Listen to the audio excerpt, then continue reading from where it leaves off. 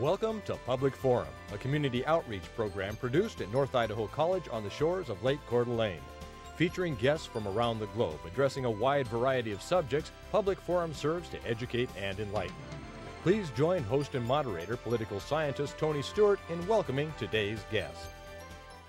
For our viewers who were not with us last week, we want to say to you wonderful people that we dealt with drug courts in Idaho, and the question was, do drug courts involve a deterrent for crime? And we certainly concluded it did. We want to continue our conversation with different guests this week in another area of the judiciary in relation to that issue. We're going to talk today about the mental health drug courts in the state of Idaho. And I'm so pleased to welcome to the program a person who's deeply involved in helping administer this process. He is an Idaho district judge, John Mitchell. I've known for many years. And Judge, thank you for being here, and we appreciate your time and on this very important subject. You're very welcome, Tony. And I'm equally pleased to welcome to the program Dusty Davis, who has been in the program, and it's my understanding, Dusty, that the day we're taping this program, that tomorrow you will graduate from the program, and we congratulate you and very proud of your success. Thank you very much. And as always, I'm pleased to have our two regular panelists. First of all is Janelle Burke, who's an attorney in the state of Idaho, and she happens to be a law clerk for one of our district judges, and therefore it's very appropriate for her to be here, as always, but particularly today on this subject. And welcome back, Janelle. And we also welcome our regular panelist, Erna Reinhardt, who is the Director of Public Relations at North Idaho College, and Janelle will commence today's questioning. Welcome to our guests. This is going to be very interesting to learn more about the mental health drug court. Judge Mitchell, can you tell us exactly what is the mental health drug court? Describe it for our viewers. Sure. Please. We are an alternative court that meets every week, a specialty court that meets every Thursday morning at 8 o'clock. Usually takes about an hour and a half, 2 hours to go through it. We have 25 participants now in our program. They come every week, every Thursday morning. We have a team of anywhere from 10 to about 14 people that meet for an hour before that court. So they're there at 6:30, 7 o'clock in the morning to start staffing every one of our participants to find out what needs they have and what congratulations need to be given out, and if there's any sanctions, what the appropriate sanction would be for any conduct we're trying to change. It's an alternative to going to the state penitentiary is the way it's designed right now. Every single one of our participants, when they started, say for about 2 maybe, so for 23 of these people, it was either come into this program or you're going to the state penitentiary. The problem with going to the state penitentiary is there really is no mental health treatment. You are lucky if you are given your medicines that you should be on. Many of these people didn't even have a current diagnosis of what their mental health problem was. So we treat a felony probationer, that's one of the criteria, with a mental illness, a significant mental illness, and that would either be schizophrenia, bipolar disorder, or major recurrent depression, one of those 3 diagnoses. And they also have to have a substance abuse addiction. It's usually an addiction to methamphetamine, but it could be prescription drugs, it could be marijuana, it could even be alcohol. But you need to have those 3 things: felony, probation, mental illness, and an addiction. And Dusty, what is your role in the program? And I know Tony sort of gave that away before the program, but tell us what was your role in the program? Well, I was offered the program as a second chance, and I just have struggled with being in the system for about 17 years. And so I am one of the first 5 that began in the mental health drug court program. And yes, I'm about to graduate tomorrow, so I'm really excited about that. And by the time this program airs, you will be a graduate. Yes. It'll be very exciting. Thank you. Erna Reinhardt. Judge Mitchell, share with us how this program got started, and is this something that is unique, or are there other programs like this throughout Idaho and throughout the United States? It's not too unique anymore. We started about 1.5 years ago. At that time, we were only the 2nd one in the state and probably about the 30th nationwide. Judge Moss down in Idaho Falls started the first one in Idaho about a year before we did. And we went down and looked at his court and saw the incredible work that they were doing and the great success that they were having with this very difficult population, and decided, let's give it a shot here. And so we started with Dusty and 4 others, and just with 5 people, and have grown to right around 25. One thing that I think really helps us be successful is a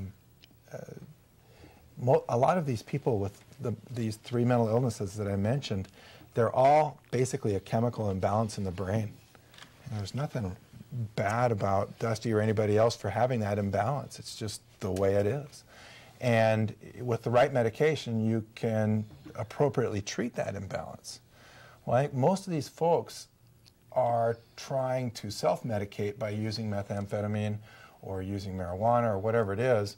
You know, if you are very depressed and you can't get out of bed, maybe using meth might help you deal with your kids or your job. You know, you're just trying to address the chemical imbalance in your brain, and you're not doing a very good job of addressing it. If we can get them off the controlled substance and get them into the right treatment, I think they really appreciate feeling optimum, you know, that they optimally. And that's one thing that most of these folks have never had in, you know, anywhere from the last 5 years to 25 years. They've never had that feeling of being optimally treated. So it's pretty successful. Dusty, I want to have you share with our viewers a little bit about the drug court experience, the mental health drug court experience. And last week we heard from Judge Friedlander, who talked about that it's really a wraparound system that involves a team approach that has a lot of different people involved that are there as resources for you.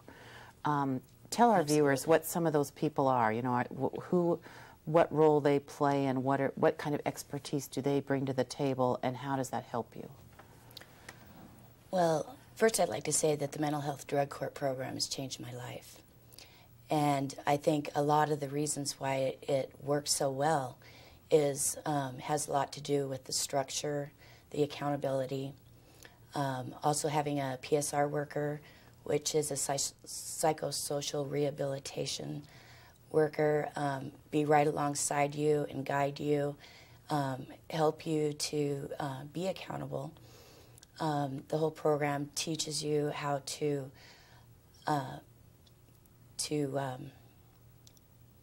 face any consequences that you may need to face.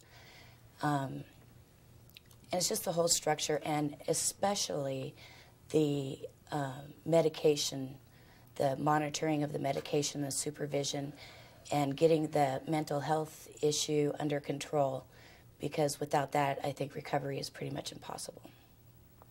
Excellent. Thank you.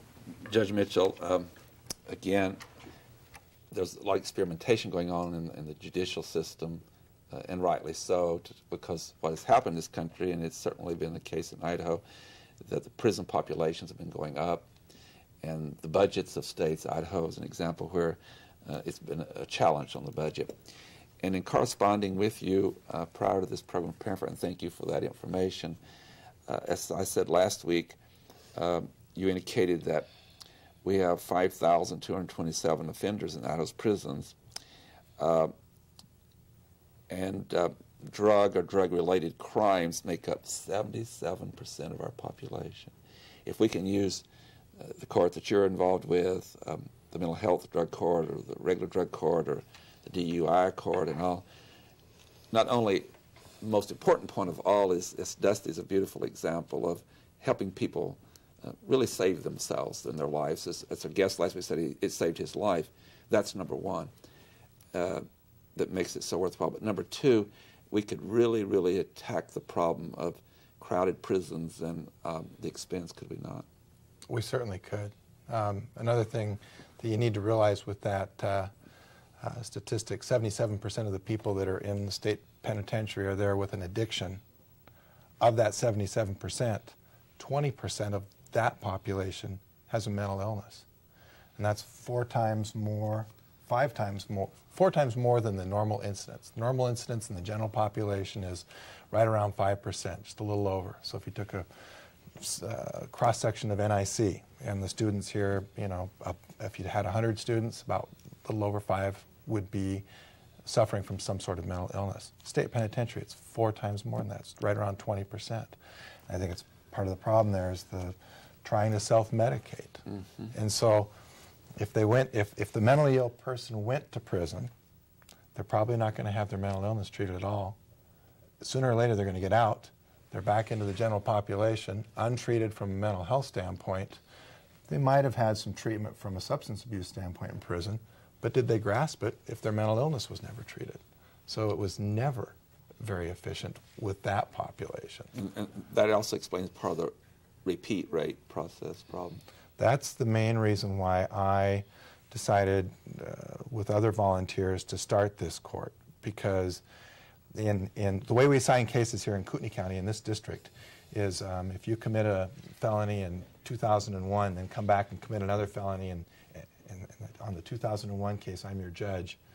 If you commit another one in 2003, I'm still your judge. I'll be your judge 20 years from now if you keep committing felonies.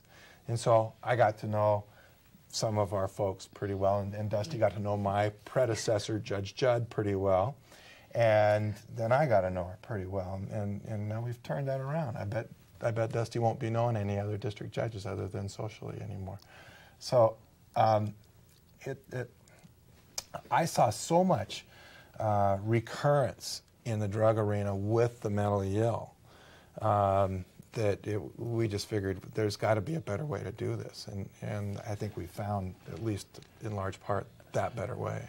Not being one that shies away from controversy myself, I would ask you a more controversial question. Sure. And I know you wouldn't either. In a number of states around the country, we've tried, and crime is a problem, and we all obviously want to combat crime. We don't want people committing crimes. But in many jurisdictions, we have passed laws that says 3 strikes and you're out. In other words, if someone committed a felony 3 times, but none of them are violent, and it might be theft, whatever. And if the 3rd strike, they're out and they go to prison for the rest of their life, then they cannot be channeled into these kind of programs, can they? Certainly. And we're going to pay about $50,000 a year to house every one of those persons. Not only are you paying $50,000 a year to house that person, but you're also not going to save that person and have these successful stories that you're having. Sure. Dusty's out working. Almost everybody that came into our program was unemployed. Most of them were homeless. Those that had kids were losing their rights to their kids, weren't supporting their kids. Almost all of them either have a job or are going to NIC. They've had their rights restored. One of the first things that we do is get them shelter, and then they eventually go out and are paying for their own shelter. So they become a taxpayer rather than a burden. So if we're going to have a continued expanding success of the story, it does also require legislatures around the country to look at some of those laws and allowing this program to be more expansive. And the Idaho legislature has done some things to help us. Good. They funded our coordinator, Suzanne Witlicki. Her salary now is paid for by the state of Idaho.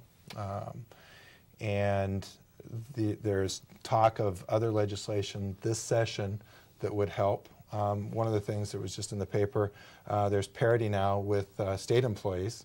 So I get if I become mentally ill, I will have my care taken care of because I'm a state employee. And that happened, I think, a couple of years ago in the state of Washington on an experimental basis with state employees so that they can get their illnesses treated. And you know, the hope is that that will be passed on to every employee, or at least the major employers, governmental employers, large institutionalized employers would start covering those sorts of things. One final question, and I have one for Dusty. In Idaho, like many states, and that's great news from the legislature, and they should be praised for doing that kind of thing. But we're having to send now the director of Idaho Corrections. We worked on some programs together for some lecture series and all. And he had indicated some months ago, which has now happened, that over 300 inmates in Idaho would be sent to Minnesota, and you have to bring them back for the expense of trial and different things and send them back. It's millions of dollars involved. So again, with this kind of program, that's another benefit, that you, in lessening the number of people in prison, you're less likely to have to do that, sending prisoners to other states. Exactly. Dusty, before the program, you said something that really impressed me, and I'd like for you to share it with our viewers. Our idea is to always help our viewers have more knowledge and understanding, and for you to encourage other people that have had challenges that they might do some things you have to go into the program. Mm-hmm. You said to me before the program that you were so proud that you're going to graduate tomorrow, that you've finished a task you set out to do, and if I heard you correctly, you said it is maybe one of the first times in your life that you have finished something. So would you elaborate upon that and share with us how good that is, and how much confidence you gather from completing tasks which this structured program has permitted you to do? Yes. For one reason or another, I have never been able to complete pretty much anything. And this program allowed me to make small successes over a period of time that raised my self-esteem and helped me to keep plugging forward, and till ultimately I finally finished this program, and it feels really good to make such a success. Well, congratulations to you, and I would suggest to you that when you have other goals that you seek, that now you'll have the confidence to say, I'm going to complete that, I'm going to carry through. Absolutely. Persistence in life is an important thing. Yes. Before I go back to the panel, I'm going to ask our wonderful staff in the control room to put up a website. Our guest last week suggested that, and it involves all these different kinds of drug courts. And it's got up here on the website now. And for our viewers, if you'd like to get that, it is up there for you to look at. And you can look at that website, and it'll talk about all the drug courts in Idaho, and the mental health courts, and the DUI courts, and all. And it might be helpful to you. Even in other states, you might want to look at it for ideas for your state. With that, we'll return to Janelle Burke. I have a two-pronged question. I'll start with Judge Mitchell. The first part of the question has to do with the interrelationships, both personal and perhaps through the system, but those relationships that with addiction and how that works, how addiction can determine what people do in all aspects of their lives. That is the first question, and I think last week we talked some about how addiction can influence all of a person's life. And then secondly, who are the members of the team then that you put together? Because you're going to have to treat a lot of different aspects of people's lives, so who are the members of the team that's put together to do that? So the first part first. Well, I think with the extent of addiction that we see, it's overwhelming in that person's life. It's what consumes their life. I can't remember, somebody explained it to me. Imagine that you were having your head held underwater. All you're going to think about is breathing, and that's what it's like to be addicted. And as far as the team that helps them get through that addiction and the mental health issue, it's like I said, there's about 14 people. We've got myself, my clerk. We've got Sergeant Stangelin from the jail. And we've got Marcy Black from probation and parole. Then we have, probably at any time, at least 6 psychosocial rehabilitation providers. The mental health experts are there. On many occasions, we've had the psychiatrists. We have 3 psychiatrists that we use there. We have a public defender that volunteers his time. We couldn't get anybody from the prosecutor's office to volunteer, and so we have a special prosecutor that helps us in that aspect. Trying to think who else. We have somebody from Child and Protective Services now, and that's been a great addition to our team, helping through those sorts of problems. I know I'm going to be missing somebody. Because many people have family issues that go right along with this, perhaps with their children or perhaps with their families in some respect, husbands and wives. What's really rewarding is this group of 10 to 14 people that assemble every single Thursday morning at a very inconvenient hour has never varied. There's just no drop-off. There's no one that's late. People show up 20 minutes early for this thing. And it's just they're so dedicated because they see the success in the people that are participating. It's very rewarding. And Dusty, my question for you is, what was your path to addiction? And at what age did you start to become involved or start to be worried about these things? Well, I think I started experiencing symptoms from my mental illness in my early teens. And I didn't feel like I fit in, and I felt different from everyone else. And as soon as I began to get involved with drugs and alcohol, then I found that I was fitting in, and it also made me feel more normal.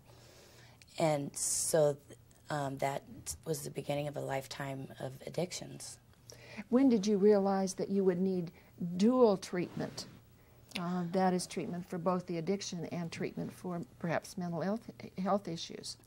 I have been through several other treatment programs for drugs and alcohol, all of which were unsuccessful. It wasn't until, and I wasn't even diagnosed until I was 36 years old. Mm-hmm. So shortly after that, I became, I committed my last crime, which ultimately got me involved in the mental health drug court program. And that addressing the mental health issues along with the treatment, I think, makes every difference in the world. Thank you. Erna Reinhardt. You stole my question. So I have a new one. Judge Mitchell, share with us the accountability aspect of this program. What is it that the clients or the participants have to go through on a weekly basis to make sure that they're doing their part? And how do you make sure that they are accountable? Because I'm sure that there are critics out there that would just say, throw them in jail. Well, and that's a good question. Some people view specialty courts as being soft on crime, and I think especially with this population, nothing could be further from the truth. As I said, almost all of our folks were headed to prison. They go to prison, they just sit. That's pretty easy to do, and all your needs are met. In this program, you have 4 group treatments a week that take anywhere from an hour to a few hours to complete every week. You're in front of me as the judge once a week, every week. You are doing individual treatment as often as necessary, and you still have all your other probation obligations, your community service, everything else. It's very time consumptive. We make people work hard, and after a few months they eventually start looking for work or looking for school, and so they are kept extremely busy. It's not an easy program to go through, and if you don't do what you're supposed to do, you go to prison. And we've had 2 that haven't succeeded, so 2 out of 26, 25 isn't bad for being in existence a year and a half now. Now, you mentioned earlier also, Judge Mitchell, that you were a volunteer. So is everybody that works in this aspect volunteering their time and resources? Almost everybody does. I don't get any increase in my pay for what I do from 6:30 in the morning till 9 on Thursdays. And it takes about another 5 hours additionally every week now. For the first 9 months, we didn't have a coordinator. So, we tried to piece that together, and I was probably spending almost 20 hours a week trying to get it started. And then once it got started for about the first 6 to 9 months. Now we have a coordinator. A lot of that burden's been lifted from me and from others. But for the most part, our public defender, our special prosecutor, probation officer, the jailer, they may get their base pay for those hours. I don't know on everyone's end, but I would imagine that they don't. And there's still a lot of commitment. Even like we'll have picnics sometimes. You get everybody there. Everybody on the team is there, and no one's getting paid for that. And so that tells me how successful the program is and what high level of commitment we have with our staff. Just the things that they're not getting compensated for, they're still there. Excellent. Dusty, I'm going to have you do something similar to Joe Miller last week. I'm thinking of viewers that might be watching, and some of them may have had some of the challenges you've had. and they're not in a program yet. And sometimes when individuals feel isolated or frightened, they're real hesitant to go to a program. Would you be so kind as to share with those that might be listening, encourage them about why they should step forward and how it can change their life? Give them some encouragement rather than this anxiety and caution they have. Well, getting a mental health issue under control is so life-changing, and I'll never forget when I first got onto medication. It was just amazing it's like, wow, so this is what it's supposed to feel like to be on a normal, even keel. And as far as drug addiction, it slowly consumes your life without you even noticing. And soon, the very thing that has you in chains is your best friend. And it's a really scary place to be. And getting the help is indescribable about how much better it turns your life into. What powerful words, Dusty. I thank you for doing that. In other words, when you are having this double challenge and you're addicted, you become a prisoner of that, don't you? You're Absolutely. You're not free. You're not free to make decisions. We're just about out of time, but I would finally ask you, the experience of a new world opens up. I would assume that you found a happiness that you never had before. Absolutely. I wish I would have been able to get this help much sooner in life. And it's definitely opened up new doors, and I'm really looking forward to a bright future now. Wow, what a great way to end the program, and I'm sure that the others that are in the program, you are a support system for one another. You encourage one another, I'm sure. Yes. I want to say one more thing to you, Dusty. When you graduate tomorrow, I will not be there. I will be in school teaching, but I'll tell you, I promise you I'll be thinking about you tomorrow, and we all will be very proud of you tomorrow, and let you know that we will be thinking, and in absence, still celebrating your graduation. Thank you. Ladies and gentlemen, we've very much enjoyed bringing you this 2 weeks program. I think they're very powerful, and we hope we've helped some of our viewers, and secondly, that we've given some information to states and even to Canada where we go, that this is something that can bring new hope to people and is good for all of society. Until next week, please have a good week. I am Tony Stewart.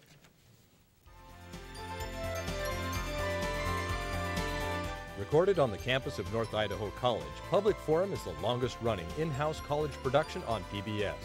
Each episode is pre-recorded live and is an educational outreach from North Idaho College.